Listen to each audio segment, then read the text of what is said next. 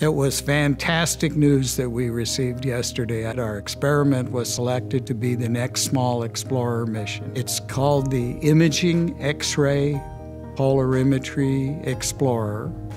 And what it does is it measures a property of the X-rays being emitted by astronomical source, and so doing gives us new information to help us understand how X-rays are produced in exciting sources such as black holes and neutron stars, regions of space where very high energies X-rays are produced. IXPE is an outstanding team effort involving people throughout the United States and in Europe.